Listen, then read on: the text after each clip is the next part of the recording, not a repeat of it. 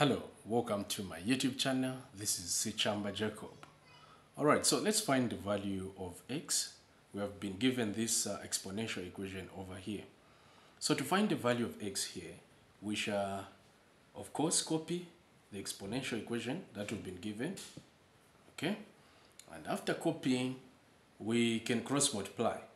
Okay, remember this is a fraction this side, so here 1 times 4 to the power x, we just have 4 to the power x, which is equal to 4x.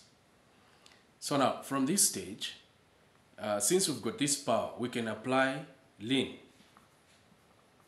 So the ln, the x will come here. Immediately we apply this ln, the power will come in front, which is equal to ln 4x. Okay, so now here it's the idea of now comparing. Can you see this? And can you see what is here? What number do we have here in front? It's a 1.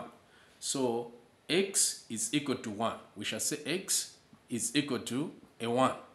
So we also compare what is inside here. When we say 4 is equal to 4x. 4 is equal to 4x. We solve this equation by dividing by 4 both sides. So we find that a value of x will be equal to 4 into 4, 1, into 4 there, 1. So will be equal to a 1. So this x is equal to 1, x is equal to 1. This entails us that the value of x will simply be equal to a 1. Thank you.